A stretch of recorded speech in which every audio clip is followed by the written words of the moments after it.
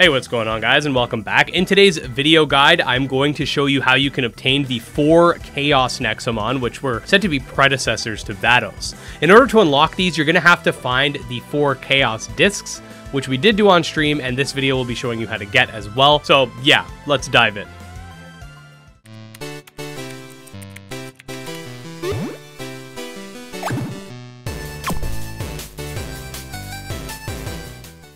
Okay, so if you don't know, these Discs of Chaos can be accessed once the Abyssals DLC is installed, and they can be found scattered across the world, both within the Abyssals area and mainland. For the first disc, aka the Fulmina disc, you're going to need to head to the optional cave area that contains no Tyrants and the dark areas.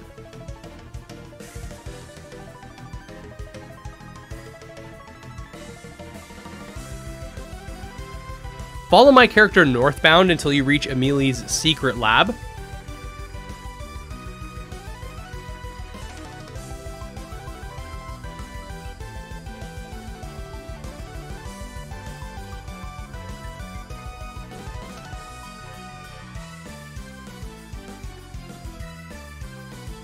It can be found in one of the computers. For the second disc, head to the Ghost Maze near the final boss area, and follow my character accordingly. This will take you to a special lab that belongs to Logan.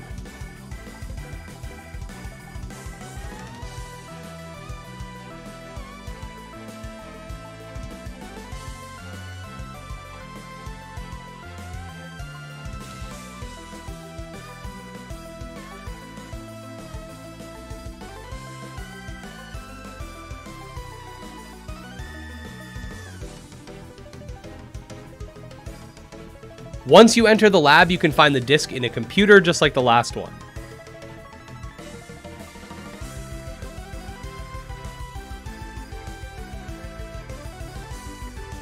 For the third disc, you can talk to Logan in the main camp area. I'm not sure if this has to be done before locating it, but just do it just in case. Then head over to Cadium via the spawn point. Head east until you reach the abandoned house, and the disc can be found in the basement.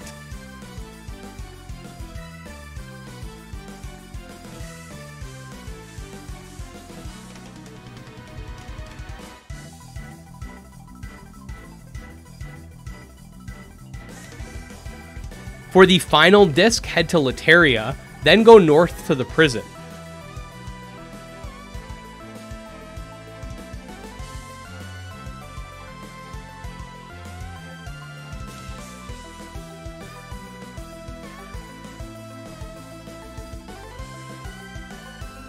You can find Emilie's cell in the same spot you talked to her when completing the Vados side quest.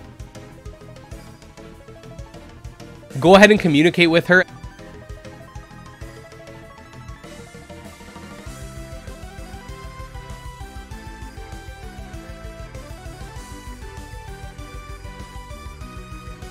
And then head to the door all the way over to the right after going outside. Follow my character until you find the storage room where the final disc is present. After getting all 4 of these discs, head to the Extinction guy in Parum, who releases the extinct Nexomon like Blizzstrong, and he'll actually recreate these Nexomon for you as well. He'll then tell you that he relocated them to the Abyssals area, and then it seems like they're pretty much anywhere from what I can tell.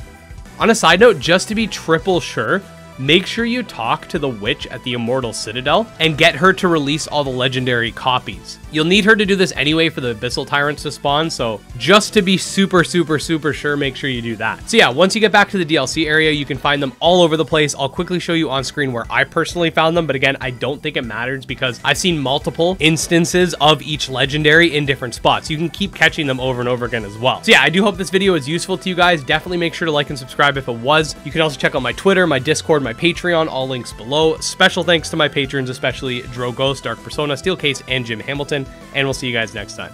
Peace.